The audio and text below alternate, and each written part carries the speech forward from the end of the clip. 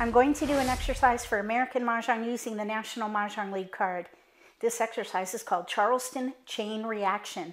The reason I call it that is because every time you make a decision in the Charleston, it impacts the next. This exercise is a great way to test your instincts because sometimes you can do multiple things with the same dealt tiles.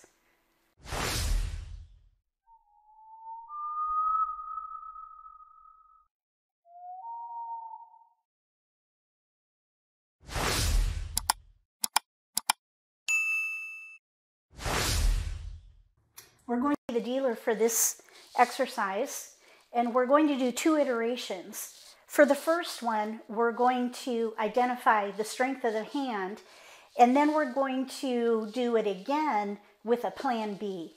I'm also going to create a mock Charleston with no jokers.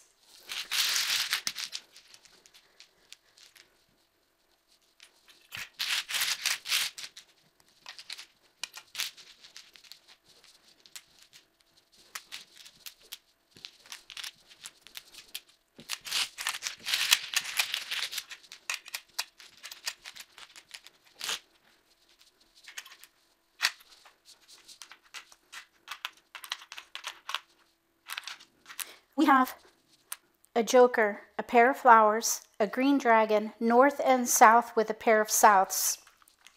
We have 1, 2, 7, 8 in dots with a pair of ones. We have a 1 bam and a 9 crack. If these were your tiles, what would you focus on and what would be your first pass?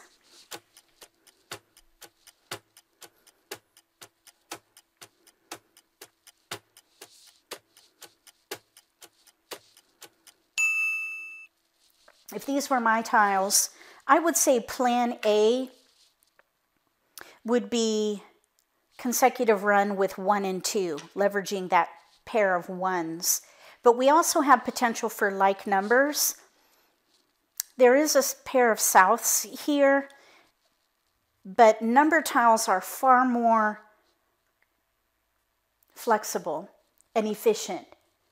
With wins, you really are limiting your options. So I would want more options with this few of tiles. So I would break those up. So let's take a photo so we can recreate this for the next iteration. And we'll focus on 1, 2. Whatever we do, we're going to use these flowers.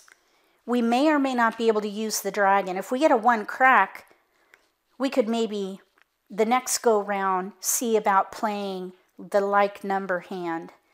So I think I would break up that and then maybe pass those 3.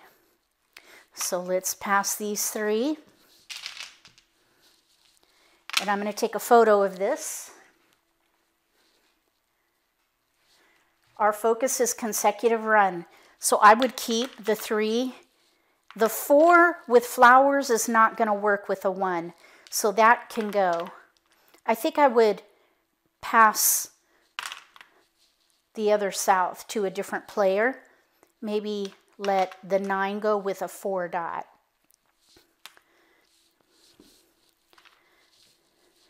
We'll take a photo of that.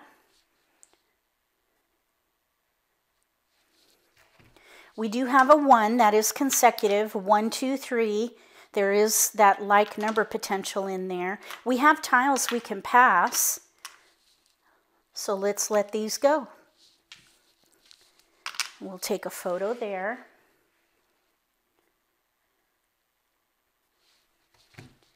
We have 1, 2, 3, 1 dot.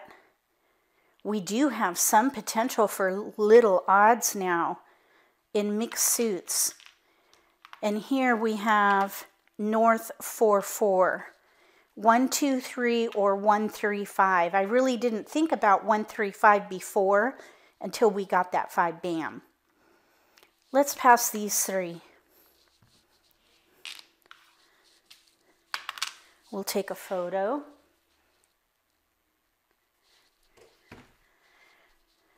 Maybe pass these 3. And we'll take a photo there. we have a 1 dot and a 2 crack. That is consecutive, 1, 2, 3. So to focus on the category, consecutive run, 1, 2, 3 with flowers, 1, 2, 3 of some kind, this would be pretty risky to pass. 1, 2, 6 flowers. If we get the 2 bam, we could maybe use the 3 crack. If we get a 3 bam, we can use that 2 crack. We could also maybe do 1, 2, 3 if we get a 3 dot, but that would be a big gap. I think even if we break that up, it would have a nominal effect, because even if we pass 5, 6, that's going to be risky. Let's say we maybe let the 1 bam go. 5, 6 would be risky because there are 2 consecutive numbers. At least they're in 2 suits. Same thing with 6, 7 and the 1. And even if we did that, that would be risky too. So no matter how we slice this, it's going to be risky. Since 5, 7 with a 6 in a different suit for this pass like that, I think I would let that go. Let's take a photo.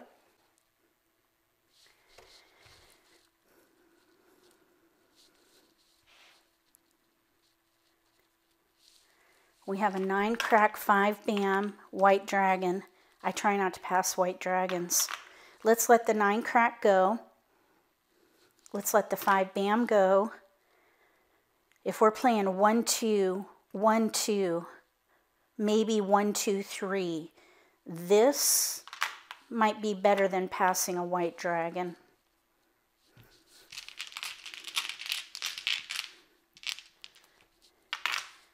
We got a dragon back and a 5. But 1 up to 5. I suppose we could do 1, 3, 5 as a plan B. So really what we have here is 1, 2, 3 potential with 4 discards. So we could do maybe 1, 2 with 6 flowers. We could maybe do 1, 2, 3 if we get a 3. If we get a 2 bam, we could do 1 dot 2 bam 3 crack, or if we get a 3 bam, we could maybe use that too. The only thing we didn't use here is this 1 crack. So I'd say probably 5 discards.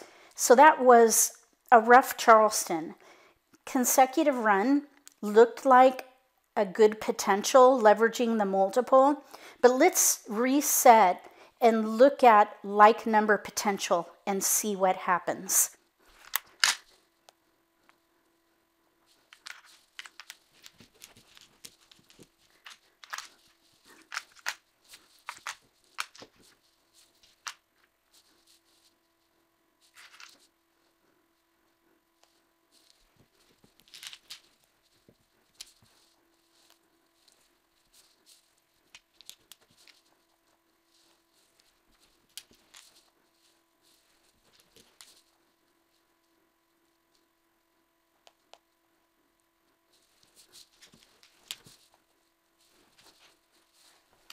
This is what we started with.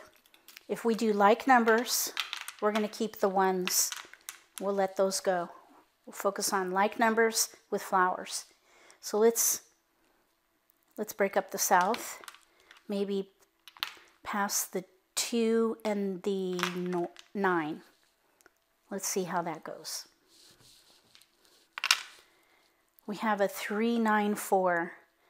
Let's send the south to a different player. Maybe we could pass 7, 4. We have a 1. That's a like number. And then let's pass, how about 7, 8 west? 4s. Let's pass a north. The 9 and a 4. 3, 4, 5 left over. Red dragon, I would keep it for like numbers. Here we could do 7, 4, 3. It's a little risky there, but there's risk in every pass. 1. Here we do have a 2 and tiles to pass. We could maybe do 2, 7, 5. White dragon, 3 discards. I would pass those for optional.